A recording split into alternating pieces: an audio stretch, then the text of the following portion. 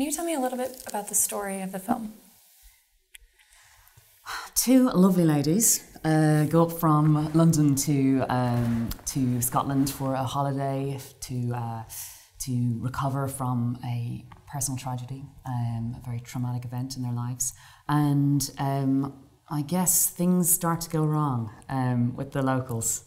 I don't want to give too much away. Yeah, I think we can say what the trauma was, because it comes up quite early on, but that we are a couple and we've lost a baby at full term, and my character was the one that was carrying the baby, and so they're struggling to come to terms with it, and especially my character, she's not really coping with reality, and and the idea is to sort of heal some cracks that have obviously occurred in our relationship since, but yeah, it doesn't quite pan out that way.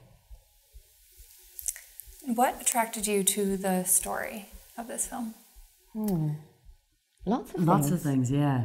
I love that it's a story about two gay women. You know, it's a really unusual thing to see, unfortunately, and how it's not even a kind of thing of the film, is it? It's just it happened. They happen to be a couple who are two women. You know, it's not made a sort of major issue and theme of the movie. So yeah, that's a really cool element. And that it's basically female led in terms of the other characters as well. So. And production, cast and crew, huge female contingency. But also, I think the fact that it was set in the wilderness of Scotland, such a beautiful landscape, and the Dark Mile itself, and on the Loch Ness, and we were on boats in winter filming. I think that challenge amazing. In itself, was something we were really drawn to. It wasn't going to be. We knew it wasn't going to be an easy shoot. When you read the script, you just knew it was a tough gig. Cold and very challenging. Yeah. One of the particularly special aspects of this film, which we were very excited about, is that it's the first UK indie film to pass through the Green Shoot platform, green screen. Is that correct? Green screen platform. Green screen platform, which means that it not only was incredibly hot in all its sort of environmental credentials, but it got access as a result to some fantastic shooting locations that it wouldn't otherwise have, including the Dark Mile itself, which is a very special and scientifically protected area in Scotland. So, that was a very cool aspect of the film. What do you hope audiences will take away from the film?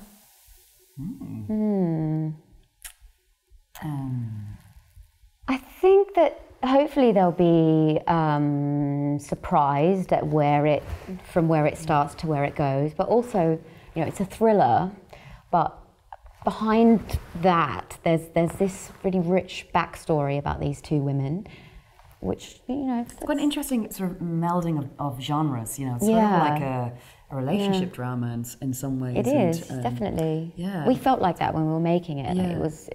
We were making a drama, we weren't sort of pushing for the thriller moments, and So it was a really interesting project in that way.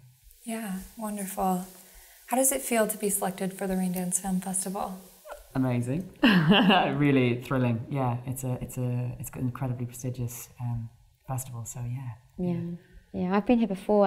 Another film was up for Best UK Feature 2 years ago. It was my first lead-in feature, that one, and it was such an amazing experience. So when Mel told us that we'd been selected for this again, I was just so happy to be back, and It's very cool. How important are festivals like Raindance to the film industry?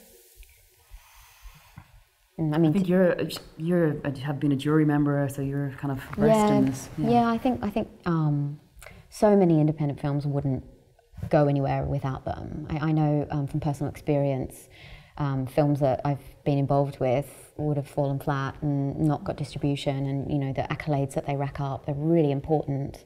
And it's also finding that community of filmmakers. I think being a filmmaker can feel quite lonely sometimes, not just for actors, but for directors, writers, producers. You're sort of in this strange bubble for so long and on your own and chipping away. And then all of a sudden you're brought together with people and you have dialogue about everyone's in the same boat, and you can give each other advice about how to sort of further projects.